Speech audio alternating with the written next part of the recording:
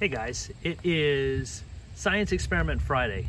This is my KZ400 and I just got an old capacitor for it because I've always been curious about whether I can run this bike batteryless or at least have a capacitor that can act as a backup in case the battery dies.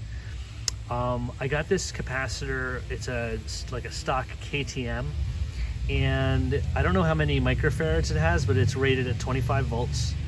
And I have disconnected the battery from my bike, and I have hooked up the capacitor to the ground, and then the positive is going back into the main harness.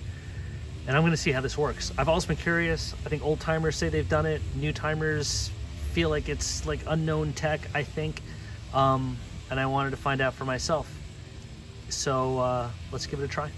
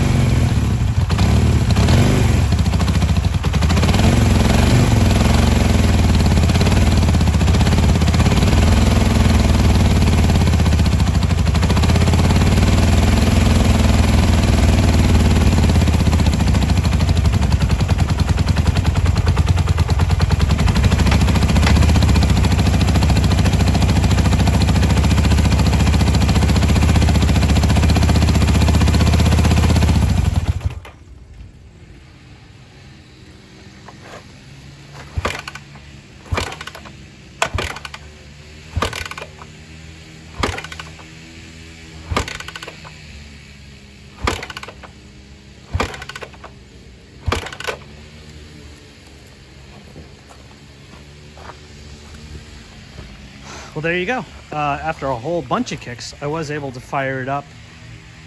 All the lights seemed to work. I had read that there might be some flicker from the headlights and the brake lights. I didn't see that. The turn signals also worked. It did eventually die when I stopped revving it. So I don't know if one of the conditions here is that you just have to keep revving it. So I'm not really sure what would happen at a stoplight. I've read some guys, keep like a small battery hooked up to kind of store charge, I guess in those cases.